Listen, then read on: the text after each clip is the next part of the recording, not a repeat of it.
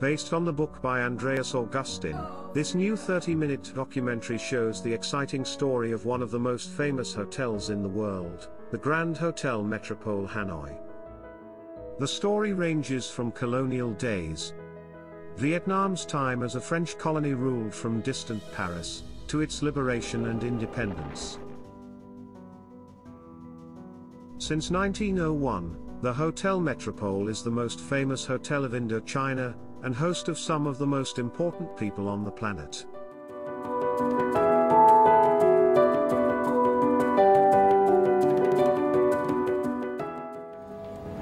He's a quiet American. Mad dogs and Englishmen.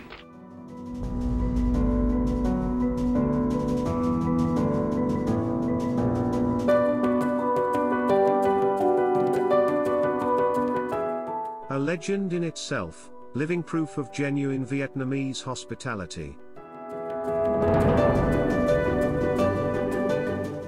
A witness to the rapid development of travel.